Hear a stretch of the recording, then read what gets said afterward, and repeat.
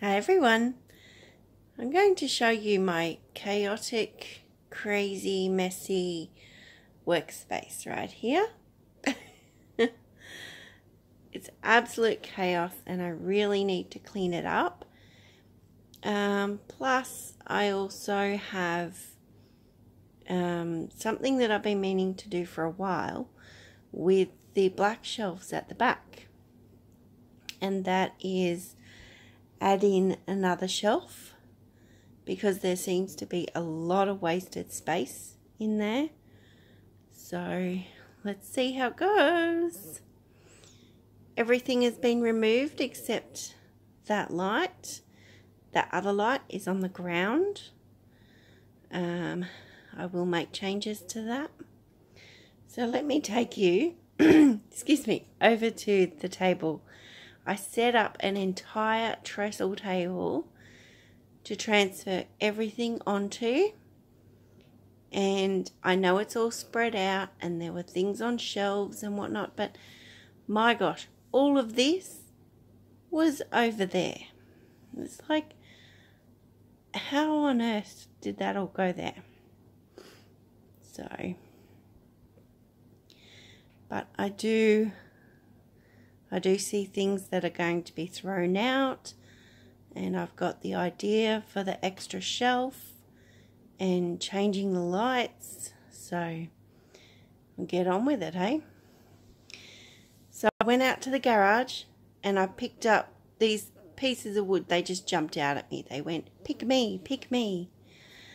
So I thought, oh, there's always that possibility that you will fit.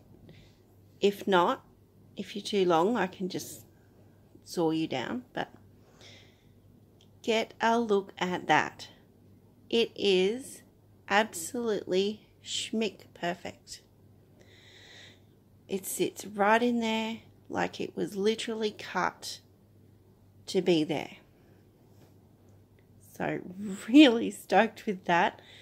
For 2 bits of scrap that are sitting around to be such a perfect fit. There you go. They are 42 by 19 millimeters, and I don't know the actual length because, like I said, they were scrap. So, but I hate to throw things away, so I've got a lot of scrap. So I put those bottles in to measure how high I would want the wood, and I've screwed it into place, which is already off the side. So now I also have these 4 slats, which are also scrap or leftovers from a project. And so that's going to do nicely.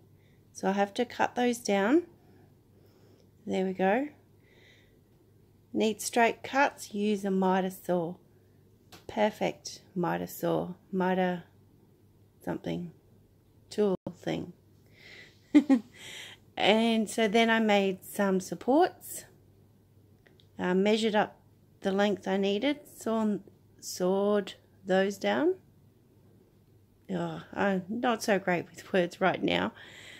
So yeah, so now just to put those in place, using leftover wood, making sure the ends are lined up all flush with that. And then I have some PVA wood glue, and so I've just put some of that into this little shot glass because that would be far easier than trying to tilt the whole bottle. So just spreading that over the support piece. And I'm sorry, I was trying to film and do at the same time, so just spreading that around and then put that back in place, and then add a little bit extra to where I'm going to flip it over onto the slats. So just, yep. So that's the placement when I flip the support over onto that glue on the slats. and then I will weight them down to make sure they get a nice pressure, because I don't have any clamps, and then screw them in from the top. As you can see there, I've drilled them out just a little to countersink the screws so that the shelf was nice and flush, flat, smooth. All the words, all the words. So that's where we're up to. So now that that's all completed, everything's looking great and flowing really nicely. So, and I've even still got some leftovers to put back in the scrap pile. So happy joy. Alright, so out the back to spray paint. This is Fiddly Bits. Got this at Bunnings in flat black. So I'm going to spray the wood that I already screwed onto the shelf and this shelf that I have created. So while that's drying, I've come inside and I've adjusted the lights. So I've reduced them down because they're floor lamps. So they have about 6 of these sections to give it that height, whatever height you need. So because I want them to sit on the table, you just remove sections. That's all there is to it. So now they're both ready to go into place. Alright, the spray paint is all dry. You can see on the shelf there that the 2 little bits at the sides are already black. And here we have the shelf that I created, that I built. And pop that in. Push it to the back. Ta-da!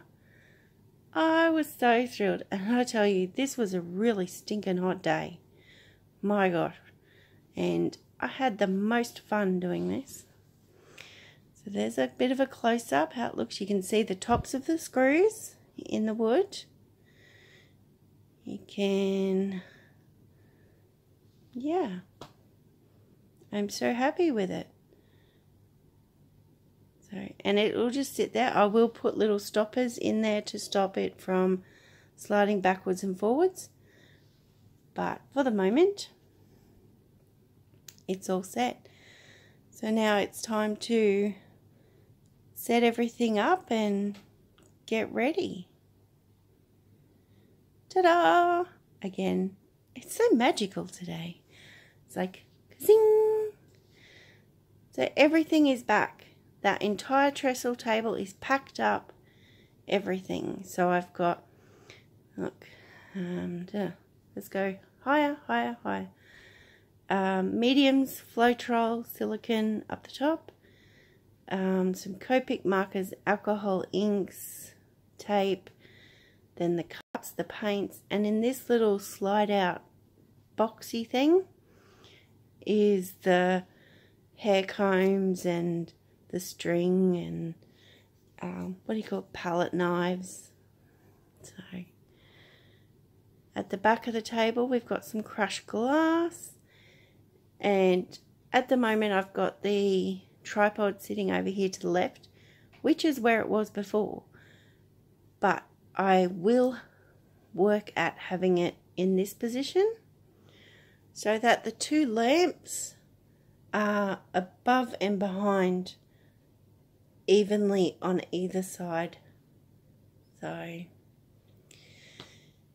we go. Look at that workspace. Oh, I love it when it's so clean and tidy. So yeah, there we have it. I hope you're enjoying this. It's just a little extra. So yeah, I think it looks amazing, and we'll see how it goes. Oh, hang on, over here is where I put everything to dry. So it's all along one wall, and it's just a desk that I've covered in, I think it was a shower curtain, plastic. And then once I've put the paintings down there, I rest that core flute, which is just at that left bit, onto those paint tubs, and that sits over the top of them. So there we go, another angle. Thanks so much for watching. I really appreciate it. Be kind, be creative, and be fabulous. Bye.